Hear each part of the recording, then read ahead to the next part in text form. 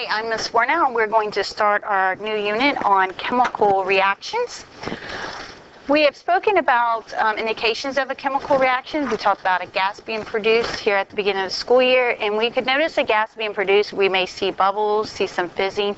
If the gas had an odor, we could smell it. Lights produced. We showed you this when we burned magnesium at the beginning of the school year. The formation of a precipitate. Remember, the definition of precipitate is a solid formed from two solutions. A temperature change. If you have an increase in temperature, it feels warmer. That would be exothermic. If the temperature goes down, you have a decrease in temperature. It feels cooler. That would be endothermic. And of course, a permanent color change, as seen in this picture here. A chemical reaction is arrangement of atoms to form new substances. So for a chemical equation, we have the reactants. This would be the reactants, and they appear to the left of the arrow, and we call that a yield sign, and then you get the products. When we look at this chemical reaction, we'll notice that it has this little G here that indicates that hydrogen is in the physical state of gas. Oxygen's a gas, and over here the product water is in a gaseous state as well. Notice that we have this subscript 2 by that hydrogen and oxygen. Just as a reminder, that's because hydrogen and oxygen are diatomic elements, which means when they're not in a compound and they're by themselves, you always have a subscript of 2. Now when we look at an equation, we notice these larger numbers here. These are called coefficients, and we use these numbers to balance the chemical equation.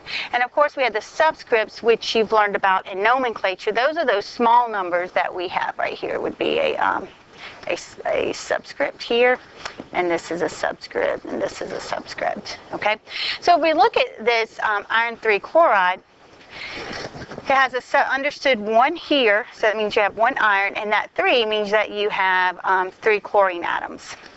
We look at this one, there's an understood 1 for the magnesium, there's 1 magnesium. When we look at the 3 right here, that means that there's 3 oxygen. And when we look at this 2 actually goes with everything in parentheses, so there are 2 nitrogen, and 2 times 3, 6 oxygens. Okay? So symbols used in chemical reactions, these would indicate the physical state.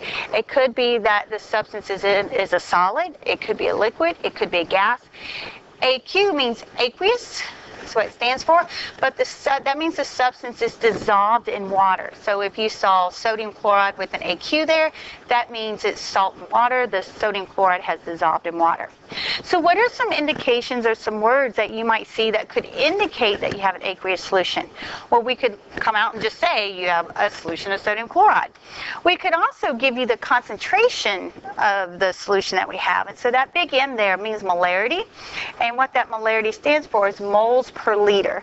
So if you ever saw a number with the big M, and we're actually going to talk about the meaning of that molarity in another unit, but it does indicate that NaCl is in solution. We could say sodium chloride is dissolved. That would mean it's aqueous. Or we could just come out and say aqueous sodium chloride. The plus in a chemical reaction just separates the reactants and the products. And when you're reading it in a word equation, it would say reacts with. And the arrow here is the yield sign. It reads as reacts or produces. It separates reactants and the products. When we see this little delta sign over the yield sign just means heat's been added. And then we also have symbols for catalysts. Catalysts are things that can increase the rate of reaction, but they are not used up. So if there's a catalyst, we actually write it above the yield sign as well. And then we have this, a double arrow just means reactions at equilibrium. That's a later concept, but it just means that the forward and the reverse reaction occurs at the same rate. According to the law of conservation of mass, we spoke about this at the beginning of the year. Matter is not created or destroyed in chemical reactions, so the mass of all reactants must equal the mass of all products. So if we were just looking at this, we'd say, what is the total mass of reactants in this reaction? So we know if the products are 72, then the total mass of the reactants is 72 as well. What is the mass of zinc produced? Well, we'd have to take a moment and say, what's 125 plus 40? We get 165. So what does the mass of the zinc have to be? It would be 165 minus the 100 that's sitting there, and we get 65 grams. So that would be 65 grams. Okay? Because the law of conservation of mass always holds in a chemical reaction, we must always be sure we are working with a balanced equation. And so a balanced equation is one in which the number of atoms of each atom are the same on both sides. So we have to balance these. So what I always do is always write down each element, and then I count how many are on the left side. So there's one sodium over here. There's one sodium there. For iron, there's one here, and there's one here. For chlorine, there's 3 on this side, and there's 1 on this side. So on the product side. So it's not balanced. So the only thing we can do in order to balance an equation is change the coefficients. So what could we put in front of this NaCl to make there be 3 chlorine? So when we put a 3 here, now we have to recount this side. Now there are 3 sodiums and there are 3 chlorines. So now that the chlorines are balanced, the sodiums are not. So what could we add to the reactant side? We put a 3 here, and now it's balanced. So this would be a balanced equation. Notice there's no change in the subscripts there.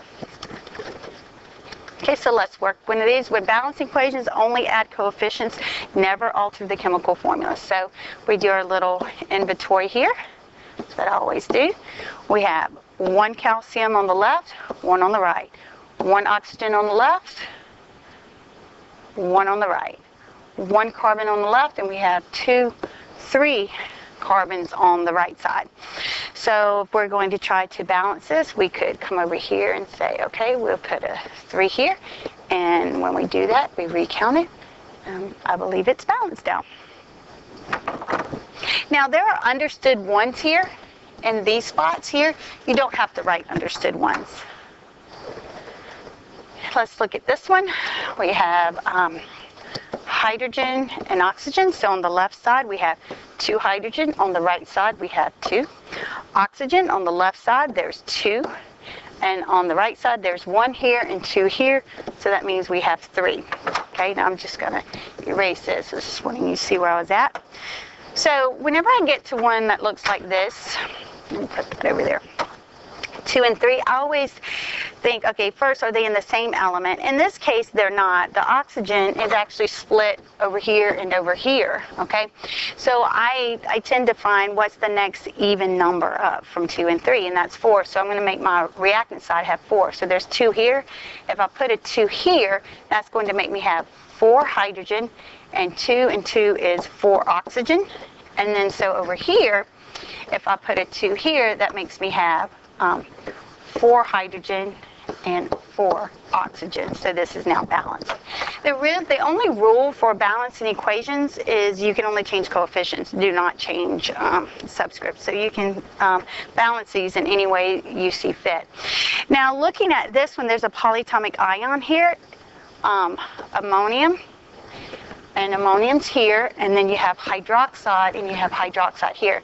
So when the polyatomic ion appears on both sides, I tend to keep those together. So I'm going to put my ammonium, my hydroxide, my iron, and my chlorine, and I count them up. There's 1 ammonium on the left, 1 on the right. There's 1 hydroxide on the left, 3 on the right. There's 1 iron on the left, 1 on the right. There's 3 chlorine on the left, and 1 on the right. So if I pick some place to start balancing, say I start with the hydroxide, I'm going to put a 3 here. That makes me have 3 ammonium, 3 hydroxide. And so if I come over here, let's fix the ammonium. I put a 3 here. That means that there's 3 ammonium and 3 chlorine. And so it is now balanced. All right, let's balance this one. This is what we call a combustion. It's a little bit, combustion reactions tend to be a little bit trickier. This is a little trick that you can use. This trick only works if the hydrocarbon only has carbon and hydrogen. If it has anything else, this method doesn't work.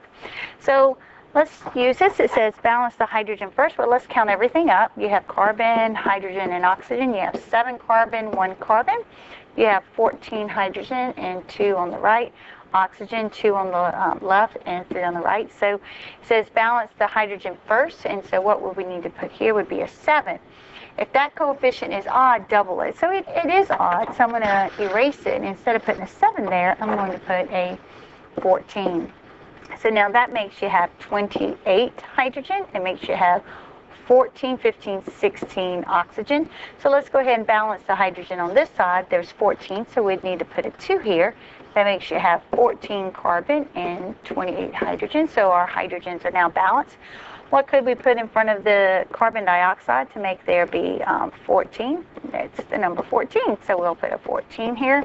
Now that makes you have 14 times 2 is 28, plus the 14 oxygen over there. That ends up being 42 oxygen on this side. So what number could we put in front of this oxygen to make there be 42? And it is 21, and then it is balanced.